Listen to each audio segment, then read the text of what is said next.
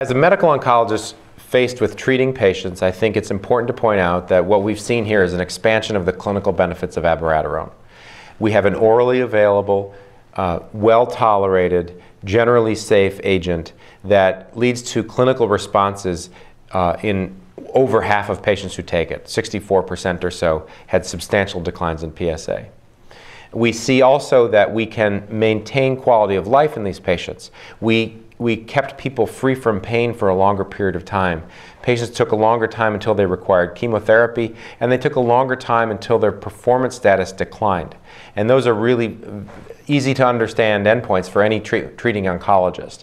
And so I think the take-home message is now you not only have a new option in abiraterone, but you have the potential for the ability to use this agent earlier in the clinical course.